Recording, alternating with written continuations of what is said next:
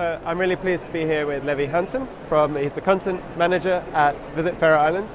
Well, Levi, you've got a very high bar that you've set because the Faroe Islands hit the world stage last year with Google Sheep View and got a lot of recognition for this brilliant work. You were the man behind it along with your team.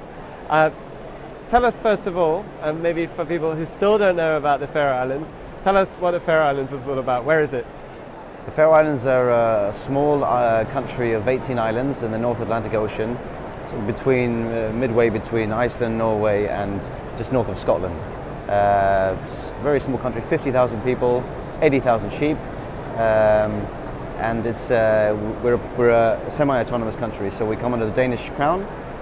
So we belong to Denmark, but we're also an independent country, slightly.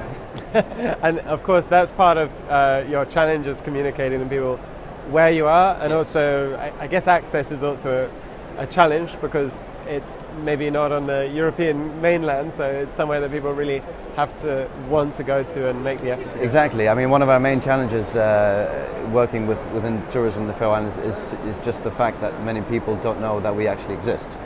So you know, our country is not on many world maps. So that, you know, one of the obviously the criteria for knowing or wanting to travel to a place is you have to know that it exists, and so that's our main challenge, and that's why Sheep View was really good, because we could sort of reach loads of different people through media, and first of all they could just hear about the Faroe Islands, and once they know about the Faroe Islands then they can start understanding it more and looking at it more, and then you know, hopefully deciding to come and visit. So what was the balance between, I guess, a really good content idea and telling that in a really quirky way, and then the kind of the media interest and the distribution of that? How did you kind of get that balance right when you did Sheep View? Well, first of all, it was quite a risk as well, because I mean, we knew we had a really good idea, but we also knew that we didn't buy any media either. So we knew that, okay, we've done this really good idea, and or we at least think it's really good, but we have no idea if anyone else is going to think it's good. But we believed in it enough, and we sort of put it out there, and we saw that the media loved it, and they just ran with it. So in that sense, it was risky in that sense, but we believed enough in it to take that risk. Congratulations to you. Thank you. Obviously, the content was fantastic, and you really built that with a lot of personality, and you built something that was really quirky.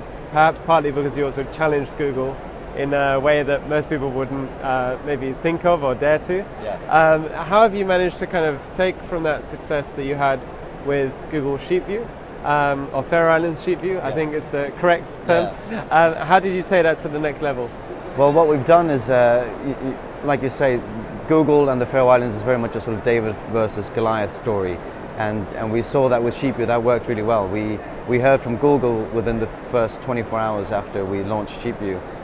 We heard from them, you know, they loved the idea, they really wanted to help us out, they wanted to come to the Faroe Islands, and so we worked on that, and just last week now the Faroe Islands are on Street View. So we, you know, our mission completed.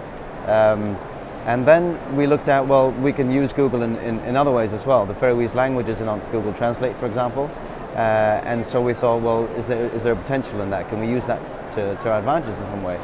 And so we did the same thing. We created our own translating service, Faroe Islands Translate, where people can go on their website, they write a word or a sentence that they would like to be translated, they press the translate button, and a video translation is sent back to them by a live video translation by a random Faroese volunteer that wants to participate. So someone actually receives the video or the text and then translates it and sends it back? Exactly. Wow, so how have you managed to even pull that together? You must have worked with the whole Faroese community to actually get this. We did, yeah, and we sent out press releases to the media saying that, you know, if people want to volunteer, they want to be part of this, and we've had a great response from the Faroese public. And those translations are put into a big public exactly. database? So they're on a video database that they'll be on this website. People can use it.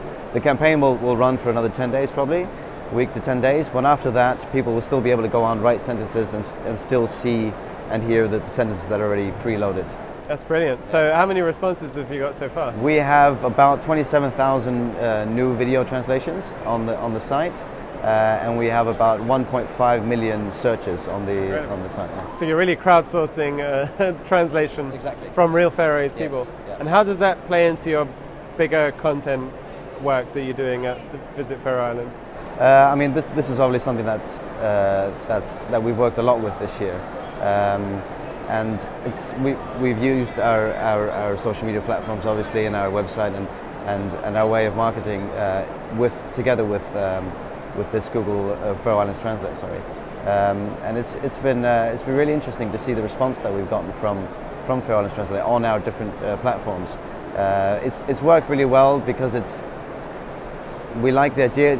It's a great way to engage with people. So we've had requests from 175 different countries. So we know that we've reached a lot of different people all over the world, which is also, it goes back to sort of just letting people know that we actually exist. We're still sort of in that phase. We're still, you know, you still meet people even in Europe and in Western Europe, and you tell them about the Faroe Islands, and they say, "Oh, well, where is that? Well, I'm not sure." And you say, "Well, it's only an hour's flight from Edinburgh." Oh, wow! I didn't even know that. So we're still at that stage where we need to share that information with people. Yeah, and obviously you've built up a huge following on Instagram, and I think a lot of bigger destinations look to you with envy for doing that.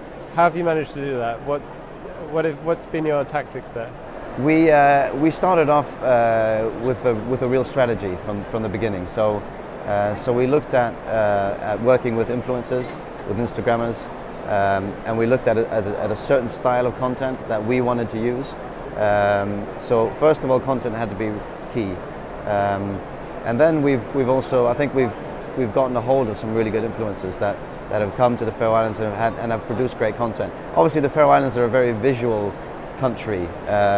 We have sort of very dramatic landscapes and things like that. So in that sense, it works really well with Instagram, which is a very visual medium. So yeah. Where are you taking your content now with all of this great work behind you? Do you mean which platforms? Or? Yeah, where are you? What's the direction you're taking your content in? What's the next steps for Visit Faroe Islands? Yeah, we're working on sort of in-house, trying to use the content that we have and that we produce and that we get other people to produce, to try and use that more effectively. So how can we, in a more effective way, gather all this content and use it and reuse it again and again and again in different ways?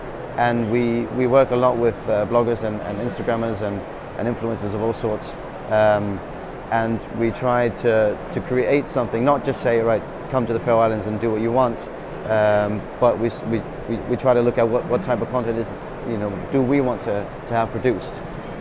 They can come and do what they like, but it's important for us to give them that freedom, give them that sort of, that freedom to do what they like, but it's also important that we get the content that we want, and we're looking at using that content in better ways and sort of more effectively. Yeah. So next thing for you is really repurposing content and having a better kind of overall control over what that brand is through the content. I think we found the style of content that we want. I think we found we found what we like and what works really well for us. So in that sense, we feel that that's in place, but it's about sort of using it better, I think. Great. Well, I think everybody's watching you guys, so we're looking forward to seeing what comes next. Levi, thanks very much for sharing those insights with us.